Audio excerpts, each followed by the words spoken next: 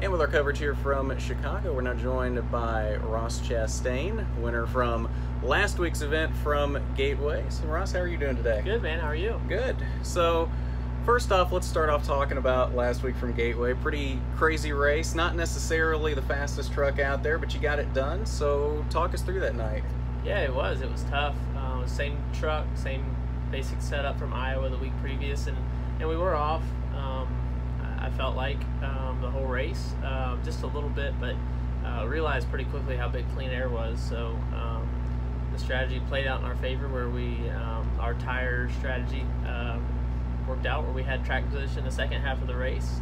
But previous to that, we were running around 10th to 13th and couldn't go anywhere. So was glad to get up there, and then just had to hold on the rest of the race. And the truck, once we got in the clean air, the truck was plenty fast enough. So you had that pretty big battle with Christian Eckes there near the end of the race, and then the pit strategy kind of got you out front there late. How important was that pit strategy with the clean air? Yeah, it was everything. Really taking no tires at the end was a pretty, in my crew chief Phil's eyes, was a pretty simple call, because we had already put 2 tires on once.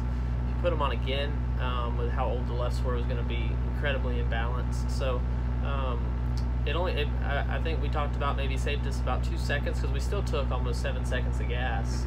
We needed 6, and he counted an extra Mississippi to make sure we had enough. We had about 2 gallons left at the end of the race, and but what I feel like was the difference maker was the getting onto the pit road. There's the access road in turn 3 and 4. And really, the call was late. He thought I said I was out of gas. I was just saying I didn't know what I needed for handling to help. And so he called me to pit road right halfway down the backstretch, so I almost blew through the grass on the access road and got it slowed down, but I made up a ton of time right there, and was able to roll really fast around there and get to pit road. That's where we got our gap, and then the caution comes out, right? Of course. Yeah. And just had to nail the restart, and I spun my tires quite a bit, but the 4th place truck pushed really good down into 1, and I was able to clear and get clear and lead off 2. So with that win now, not completely locked into the playoffs yet, but all but at this point. So how big is that to kind of have the biggest hurdle to getting into the playoffs out of the way now? Oh, it's huge. Making this switch, I couldn't sleep the nights leading up to deciding, and then once we did decide, I still couldn't sleep, because I was scared to death about how it would affect other stuff, and would we be able to accomplish what we felt.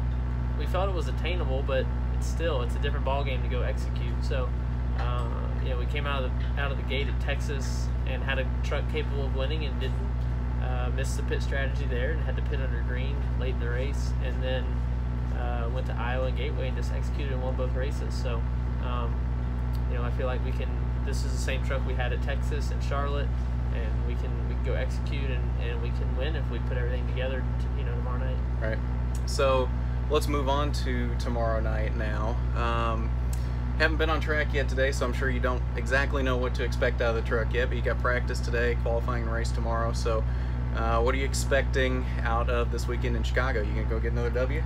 Well, I'd say I'm way overconfident right now. That's Yeah. how every driver's sitting in their hauler out with their guys. We're just out there going through tech and measuring everything now, so we know what it was before, so we can get it back there if something happens. So I'm always very confident at this point. And then after the first practice, if you came back up here to the lounge, you'd see me drenched in sweat and with my head in my hands and my hat thrown somewhere, because we're not running as good as I want to. Right. So that's honestly, though, man, it's being a part of this team is we execute. That's where we're the best, and we have speed in our trucks, and our trucks are fast. But really, just like going through now, after the weekend's over, and you can look back, whether we've won or not, like, this has been the most fun to go through these practice sessions and get ready to qualify, and looking through the data and what we need to be better. It's the most competitive truck team I've ever driven for, and they operate at such a high level that I put a lot of pressure on myself. And when I feel like I'm not holding up my end of the deal, I get really frustrated. So, the first practice, I think today, everybody can have data on their trucks. They can see their throttle and their braking and their steering inputs, and how it's affecting the truck and the loads and the wheels and the hubs, and out on each tire. We don't have that. We don't have data. We don't have that stuff. Right. It's just too expensive. So we'll just go about it like a normal practice, and they'll rely on my feel and the pictures that we get of the race truck, and we'll just it's kind of the old school way. It's not even just a PR talking about it because we're on camera. Right. It really is the way we operate. All right. Well, Ross Chastain looking for another win tomorrow night here from Chicagoland. Good luck this weekend, man. Thanks, man. And we'll have more coming up from Chicago. Stay with us.